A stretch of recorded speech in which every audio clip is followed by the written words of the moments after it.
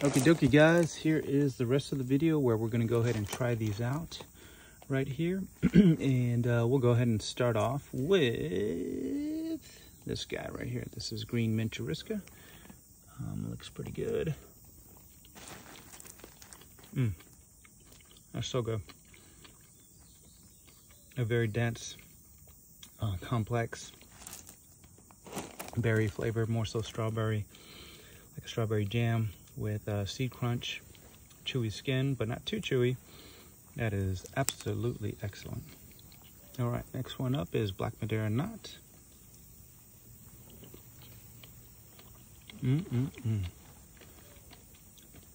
That is such a good fig. Tastes like Black Madeira without all the chewiness of the skin. Okay, this next one right here is going to be I-376. All right. Never had this one before, but it had some nice cracked skin on it.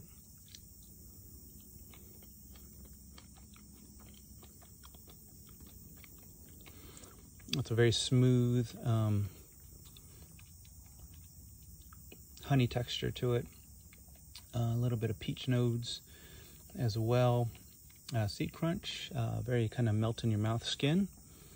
Next up we have Parjo Ramada right here. Okay. First thing I noticed is more so of a chewy skin on it. I'd say like medium berry slash a little bit of honey, noticeable seed crunch with that one, sweet as well. And then we got Saysac right here. That is just so good.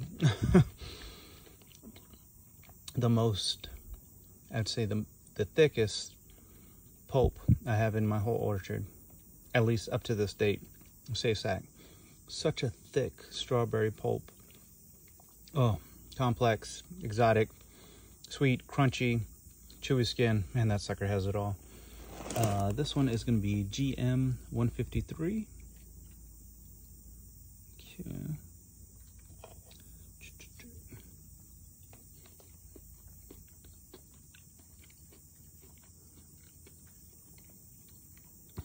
I'd say medium berry and some sweetness, seed crunch, softer skin, pretty good.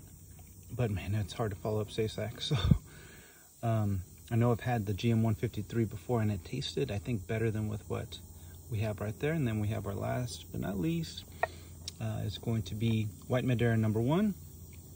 And then we also have just kind of comparison. So generally, the green mint Churrascas have been a little bit darker inside.